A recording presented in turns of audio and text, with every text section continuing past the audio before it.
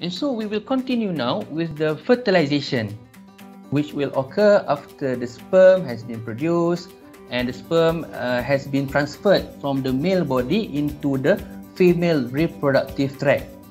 Okay, and meanwhile, the secondary oocyte should be waiting somewhere inside the fallopian tube. Firstly, what is fertilization? Fertilization is the union of the sperm and the ovum, which are both haploid.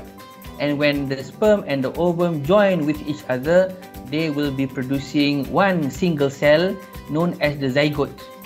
Okay, but the zygote will be diploid, 2N, due to the combination of the sperm and also ovum, which is also N. N plus N equals 2N. And as I have mentioned earlier, this fertilization, okay, the union of the sperm and the ovum actually occurs inside the oviduct or the fallopian tube over here. Okay, not in the ovary. So earlier, inside the ovary, we should know that there will be the Graafian follicle containing the secondary oocyte, and due to the ovulation process, the secondary oocyte will be released from the ovary into the fallopian tube, into the oviduct over here. Okay, and if there is a sperm in the oviduct, then fertilization might occur. Okay, and we need to know about the stages of fertilization. Stage 1 is capacitation. Stage 2 will be known as acrosomal reaction, the fusion of the sperm head and also the oocyte, and finally the cortical reaction. Okay, what is capacitation? Capacitation actually occurs before fertilization, even before the sperm reaches the fallopian tube. So as we can see here, hundreds of sperm swimming in the female reproductive tract from the vagina through the uterus towards the fallopian tube. Okay, and during this capacitation, the sperm will become matured, and the motility of the sperm will be increased, in which the sperm will be able to swim better.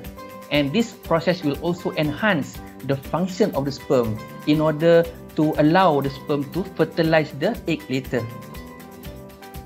Next will be the acrosomal reaction.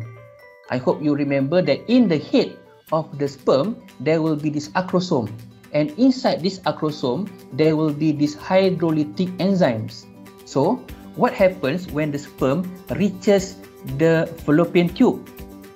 At the fallopian tube, the sperm will meet with the secondary oocyte.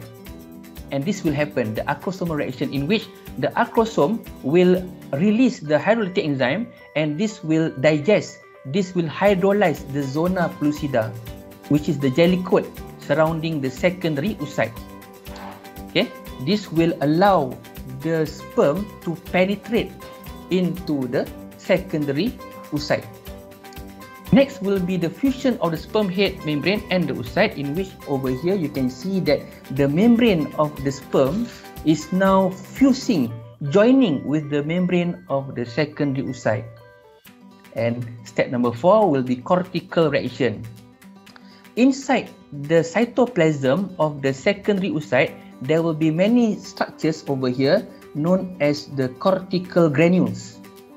Okay, and when one sperm managed to penetrate into the secondary oocyte, the cortical granules will rupture. Okay, and they will release enzymes that will harden the zona pellucida. This is very important because when the zona pellucida becomes hardened, okay, becomes hard, this will block polyspermy. What is polyspermy? Polyspermy is a situation when one ovum is fertilized by more than one sperm. That is not supposed to be happening. Okay, one egg, one ovum can only be fertilized by only one sperm, and so polyspermy need to be prevented, need to be blocked. When one sperm managed to enter into the secondary oocyte, then this cortical reaction will harden the zona pellucida, and this will prevent other sperm from entering the secondary oocyte. Okay, and what happens then? The secondary oocyte will complete meiosis II, and this will be forming the ovum. And so the nucleus of the sperm and the nucleus the nucleus of the ovum will fuse with each other to form the diploid zygote. So the fertilization process is now completed. Okay, what will be produced after this? The zygote will then changes into the embryo, and so we will talk about the development of the embryo in the next lesson, inshallah.